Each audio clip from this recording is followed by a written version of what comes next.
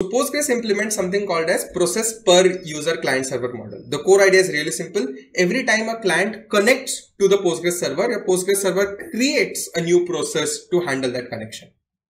Now, this means that if there are 10 clients connecting to the Postgres server, your Postgres server is spinning up 10 different processes to handle each of that connection.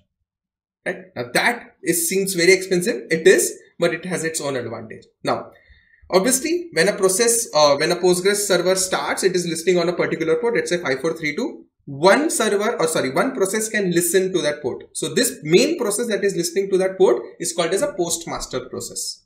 The postmaster process is the main supervisor process that is accepting the connections from the client. When a client connects to it, it forks out a child process to handle that corresponding client. So your client can send the SQL query, the process will take care of executing, doing joins, executing the query, computing the response, sending the response back to the user.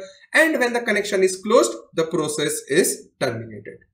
Right? Now, let's go through the source code to understand if that is what is really happening behind the scenes. So here, to understand it slightly better, I am opening up the source code of Postgres. I am opening the file called postmaster.c. I am on the line 1624.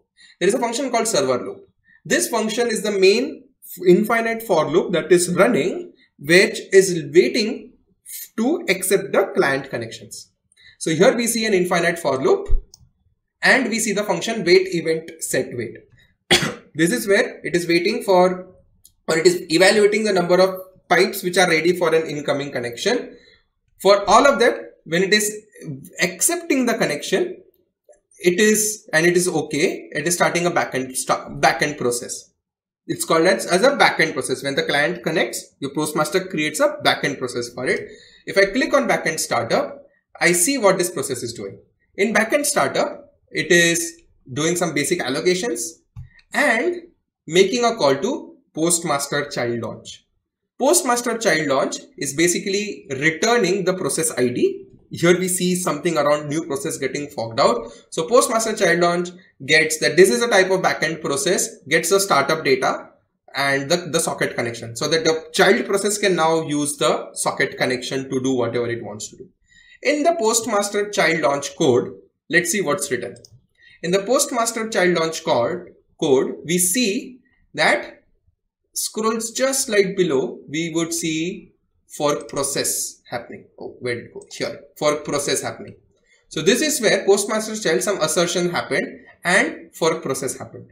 What is this fork process? Fork process is about forking the process. It is an abstracted method which is written in file fork process.c under postmaster, which is doing nothing, just some basic checks, timers, stats around that, and it basically does a final fork of it. Where did the code go? Here is the final fork that it does. Right.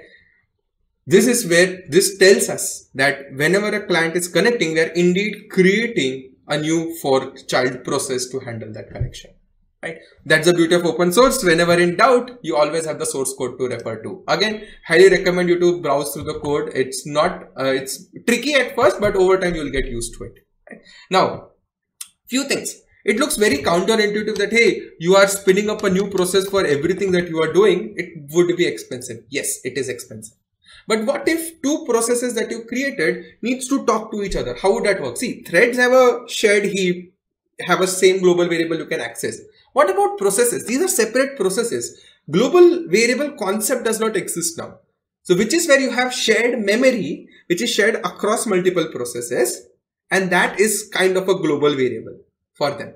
So it's very fascinating. If you're interested into shared memory, how to use it, two system calls or two functions that would help you understand is shm get and shm at.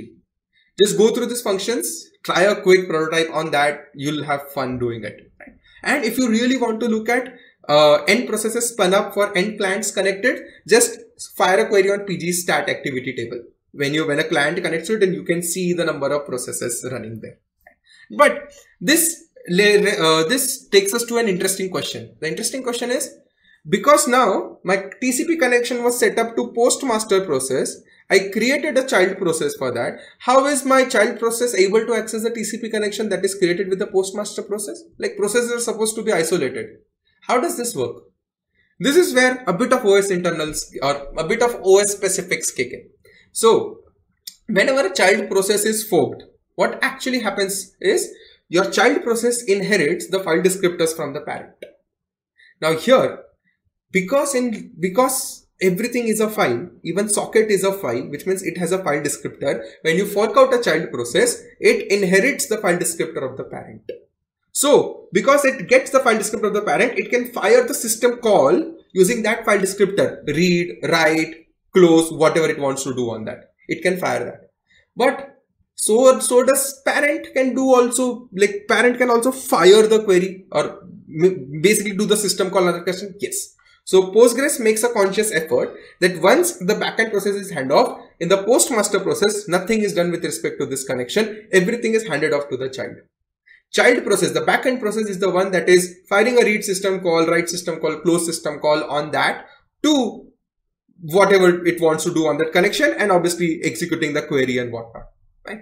This is how your TCP connection is shared between the postmaster and your backend process. But why did Postgres choose to go with a per process user model or per process per client model? Why? It looks very expensive. It is very expensive because spinning up a new process for every client connected, it's catastrophic, which is where typically everybody uses Postgres and puts a proxy behind it like PG Bouncer, and then only they use Postgres because that does the connection pooling for you, because you have to minimize the number of connections on the database. So that's why PG Bouncer is such an important library, or you run a PG Bouncer process to manage it. So important, like RDS proxy. If you're on AWS, check out RDS proxy, right? So you need a proxy server before it. So PG Bouncer plays that role very well. That's one. And it's very memory consuming because if you do not have that connection pooling done before that, and if you create a large number of connections, your database would stop responding. It happened with main production. That's why I'm so sure about it.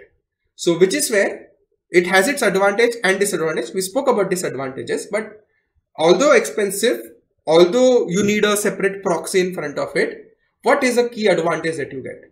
The key advantage you get is fault tolerance. That if due to any bug in the code, let's say a process crashes due to any reason, it would not affect the other clients that are executing, whose query is executing and whatnot. They are still working fine. In a multi-threaded setup, if the process crashes due to seg fault, all threads within that process crumble. You don't want that to happen. So Postgres is much more resilient, but again, you get some, you lose some. You got this, so you have to give up on additional memory and that additional proxy you need to place so that you can manage your connections well on the database. But by the way, Postgres is reconsidering the decision to go move to a thread-based model. There is a massive proposal for that, but again, it's really tough to do it because a lot of code needs to be changed. But yeah, this is how Postgres does its connection management. We went through the source code. We picked again bit of a source code to understand where exactly the fork is happening, how it is happening, and we are sure that whatever we read in the documentation is exactly how it is being done. And yeah, this is all what I wanted to cover in this one. I hope you found it interesting. Hope you found it amusing. That's it for this one. I'll see you in the next one. Thanks a lot.